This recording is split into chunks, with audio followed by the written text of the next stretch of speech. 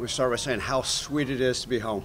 I mean, wow, the credit, this does not sound funny, goes 100% to our fans. They're the ones that won that game, that final drive. I'm gushy, I'm giddy about how great they were. You want to talk about what it was, 32,000 or 132,000? That last drive, what they were able to do as a crowd, it's been a long time since I've seen something like that. So credit to them. They showed up, they showed out. It started with the title walk. It's just a fantastic way to celebrate the city, right? We talked about, with the celebration of the 901, and I mean, I can't say enough great things about how wonderful that crowd was. So they get credit for the win. I was proud of our guys' perseverance throughout the game. It was not always pretty. We have a ton to work on. We know that. But we showed some flashes of life. We got to continue to be more consistent. And that's one of those things that we're going to continue to preach as we go back to work tomorrow. Get healthy and find ways to continue to improve our game in so many facets. Offense, defense, and special teams have to find ways. But what it did show today, again, is our guys are continuing and willing to battle. And it doesn't matter what it looks like. That's one of those things about this team, and we can hang our hat on that we'll continue to fight and give everything we have. Credit to Arkansas State. That's a fantastic football team. Well coached. They played very hard. They got some fantastic players. Credit to them. They're going to win a lot of football games. But I was proud of our guys tonight, just with more than anything, the way they just kept fighting and finding a way to finish. And that's the reality of college football these days, finding a way to finish, because the ebbs and flows of a college football game, there's so many ups and downs, and our guys found a way, no matter what it looks like. Early on, right, I told you guys we wanted to be more consistent running the football. It showed up in the fourth quarter. I guess that's when it matters, right, and find a way to end the ball.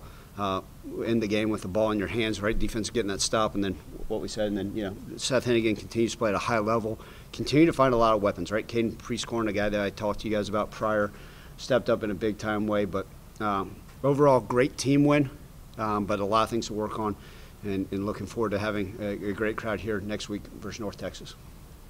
Ryan, on Caden, those red zone plays, those 2 touchdowns and that block for Seth. I mean, how important is he in those red zone moments? Caden Prescorn, what a lot of people don't know is he came here as really a walk-on quarterback. That's what he was in high school. He's grown into a grown man, if you will. I tell him he still needs to continue to grow, but he's every bit of 6'5.5", almost 260, and runs well. So that's a great red zone target. You talk about those guys, those tight ends sometimes. The quarterback's able to find those guys, and then that block for Seth. We knew good and well Seth wasn't going to hand the ball if he was going to keep it himself. We talked about that all week. We actually joked around about it. But Caden's been, just kind of showing the consistency he was able to do, some of those tough catches, right? Stuff that we didn't get to see early on, but we know he's capable, and just proud of him and his efforts. And he's going to continue to be a huge, not only a red zone target, but for somebody that we can trust in the passing game, run game, all those things. Really proud of his effort tonight. On the fourth down with more than 3 minutes, what were you thinking they were going to win for it? If it was that kind of play that it gave? Yeah, it was. There's some of those fourth down decisions that are, Jeff, that are gut. You sit there and you say, okay, what do we do, right? We had that fourth down early. The one that will stick in my call tonight that will allow me not to sleep is the fumbled snap on the 4th and short, and that's going to haunt me and say, okay, is there something we do? We practice so many stuff from under center, then you go to some of those other fourth downs where we'll get just lining up and running inside zone and coming off the football like we're capable. But being able to get that fourth down conversion, Caden was like, okay, here we go.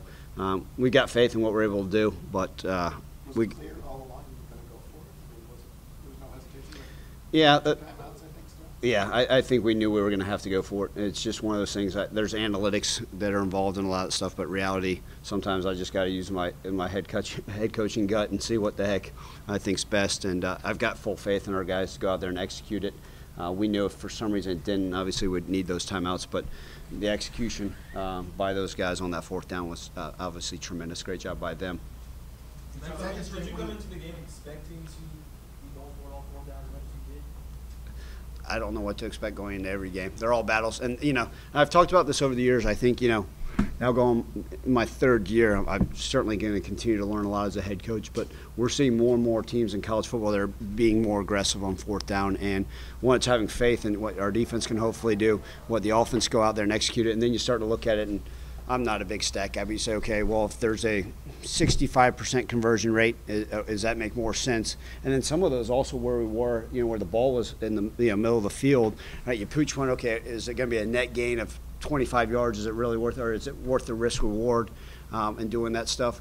As we got closer, you're able to gain a little bit more confidence in our kicker, who's doing a nice job. So I think moving forward, we're always going to be, okay, if we go for it on fourth down, does it make sense? And a lot depends on how the feel of the game. But we got great confidence in our offense, and then if it doesn't work out, then our defense will be able to go out there and get the stop. Ryan, you guys have had some playmakers now in the last 2 weeks, whether it's Skates, free scoring obviously now, 3 touchdowns in 2 games. Jay, obviously, 2 games. One, what does it say about these new guys starting to kind of find their way here? And second question, between Ducker and Skates, it seems like the transfer portal has reaped benefits so far for you guys. I think, yeah, I think, right, it's just like with anything. Proud to see so many guys. And I talked about our depth, right? And I think that was one of those things we talked about in the preseason. I really like, this whole roster management, I'll get back to the transfer portal, is building equity and depth, whatever the heck that looks like, and hanging on to it, right? And so finding those guys, right? Depth at wide receiver, seeing different guys step up, right? You guys would say, well, the first game, you really didn't target Skates much. The second game, you only targeted him on a few plays. Okay, he was able to step up today in a different variety, right? Now he's got to own the darn football. He can't put that ball on the ground. But it was great to see him. We know he's an explosive weapon. Jay Ducker, right? Seeing some good things. But in turn, right, we talked about how good Brandon Thomas was. Being able to count on him to own the football in a 4-minute situation. Like last year, you told me to put him in on 4 minutes. I'd say, yeah, no, thanks. Let's find somebody else to do that. So a huge trust in Brandon Thomas. Then all of a sudden you go back. There's an 18-year-old out there carrying the ball, right? Sutton Smith. He looked pretty darn good too. So now all of a sudden you're sitting there saying, okay, they got Caden stepped up. Wait a second. Now there's a true freshman, Sutton Smith, playing running back. Oh, but by the way, Brandon Thomas looked pretty good. Jay Ducker looked pretty good. Asa Martin were able to continue to sprinkle in and do some things here. So now all of a sudden you look at that along with all those other things, we feel like we've got good depth at good positions. Going back to that question, we're always going to be cognizant of everything that we're going to do, whether it's in recruiting high school guys and continue to develop high school guys. I'm always going to hang my hat on the development of high school guys. And I don't read the media, but someone's going to say, why the heck do you keep bringing this up? We still have a very young team, right? Probably now 75% sophomores and younger. That's still those high school guys. But those transfer guys are stepping up, and it's been fun to watch. We've got to continue to ask a lot of them, and we'll continue to keep our eye on it in recruiting just like we will with everything else. So is it fun now seeing, again, you mentioned the depth and everything, but is it fun now seeing that depth produce instead of just talking about the depth? Now you can see that depth showing what you believe in. The fun came in the win, But yes, Evan, yes, the fun, absolutely. I mean, it's that's what the fun comes in, because I was not having any fun until that clock got 00. I mean, so. But yes, it's good to see what it is. It shows the belief in, okay, we're going to continue to develop that depth and be able to see it produce, absolutely. Because I can sit here up here and say, hey, we got depth, we got this, and you guys are saying, well, Ryan, where the heck is it? And to be able to see it show up on a night like tonight in a full quarter game, I was proud of that. How do you think, Coach, you made the change to from Noah Grant to Tanner Gillis? Was that an injury thing, or just? If you kick, we kicked the ball out of bounds too many times, and that's a bad deal, and we can't do that, and we just can't put up with that. We talked about how good the field goal kicking, extra point kicking game is, right? But we can't do that with kickoffs and whoever can give us the best opportunity to kick the ball, hopefully into the end zone in the right direction, even if it's not a touchback, to be able to cover down. But once you kick it out of bounds, you put your defense in a tough spot. You referenced in your opening statement kind of the fact that there were times where you were not running the ball well, and then late, running the ball really kind of cinched the deal. How do you reconcile that from like a play calling perspective moving forward? Yeah, absolutely. Mark, what's interesting is you go look, and I don't like to compare. This game is completely different than the Navy game, different than the Mississippi State game. But that's kind of been the run game, like, right? Oh, there's an 8-yard gain, but then nothing, and then in the middle of the third quarter, you're like, man, these guys can finally run the ball, and so. I don't want to be one of those teams that's body blows, and then in the third quarter we're able to wear them down. Now, if that's what it takes to get us to win games, that's fine. But we're also going to take what they give us, and that's what's great about having such an intelligent quarterback that's going to sit there and say, okay, if that safety's flying down or they're playing that adjuster in the box, we're going to take what they give us, and we got a smart quarterback that's going to take advantage, and that's why you're able to see some of those other guys, those playmakers, step up because, okay, they want to stop the run, here's what we're going to do.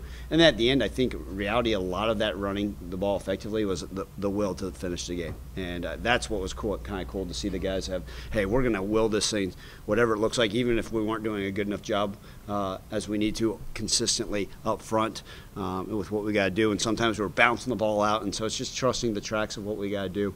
But yeah, again, it goes back to, I'd love to be able to say, okay, let's run the ball for 40 yards in the first quarter, second quarter, third quarter, and then at the end of the day, we'll 160 yards rushing, and then let's see what we're going to do in the passing game. But I think you just got to be, okay, what's the defense giving us?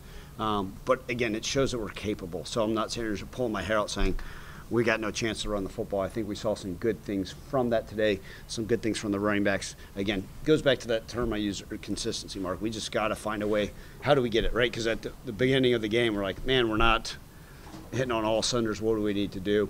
But as we found a rhythm, and I think part of it was the excitement of playing a home opener. I mean, let's call it what it is. I went over to Seth, said, let's take a deep breath. Man, take a deep breath. Let's go play football like we know. This is a Tuesday or Wednesday practice. We've worked hard all week. Let's go out there and execute at a high level. And he certainly did. Yes, sir. Congrats on the paint bucket match. It's a nice straight home game. How big is it to get a, everyone's big, but how big is it to get a win at the crib at home?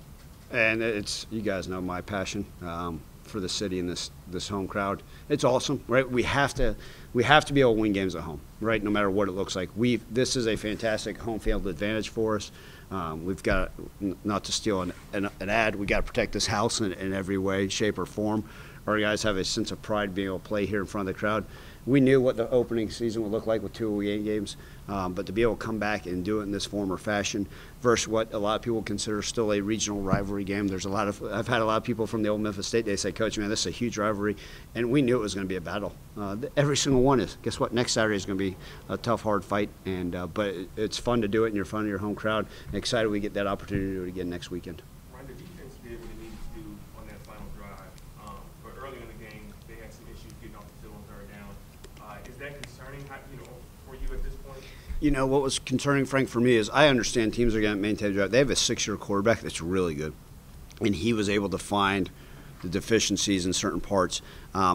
The explosive plays kind of bothered me. We still got to clean up tackling. I thought we missed too many tackles again, and we've got to get back to being great at the fundamentals.